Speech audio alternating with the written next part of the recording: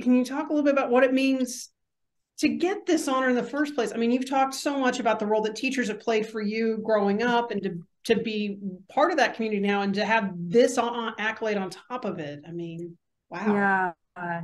Yeah. I mean, I think one thing I always want to get across is like I wasn't selected because I'm like the best teacher. Like there's no such thing, right?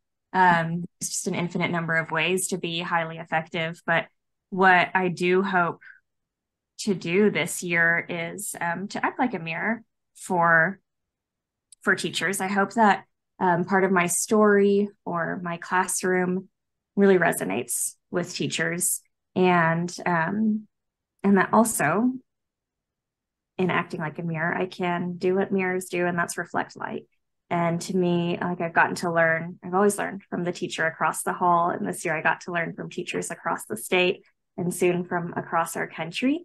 And I know that there is just light all over this country from that our teachers are shining in their classrooms. And so I hope to reflect that light and spread their light and their messages of love and joy and grit and creativity, like even further. When we talked back in the fall, you mentioned one of the things you've really missed is not having those hugs every day from Yeah. your kiddos.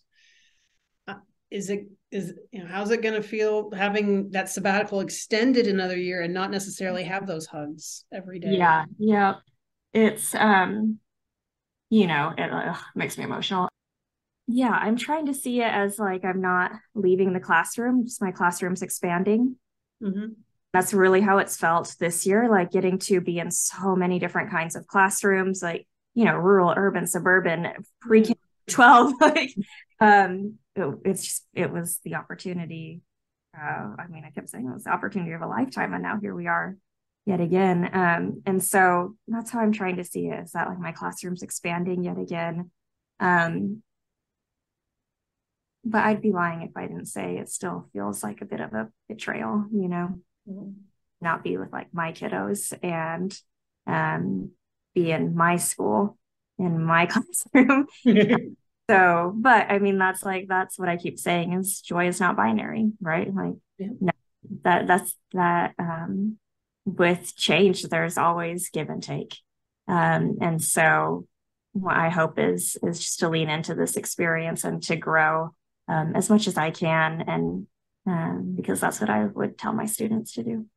For more information, you can visit tulsaworld.com.